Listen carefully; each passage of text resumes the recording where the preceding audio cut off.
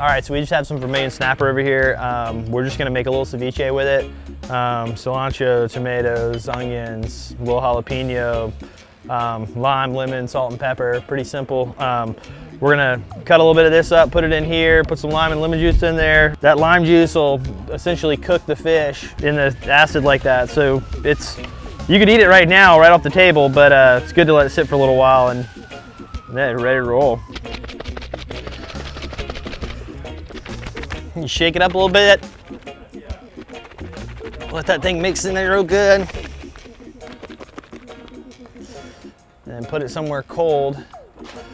All right, so once you get it all mixed up, we're gonna take it, put on a little ice with a couple beers, so we can enjoy those once it sits for about 30 minutes, and yeah, we'll have that waiting for us when we're done cleaning these fish.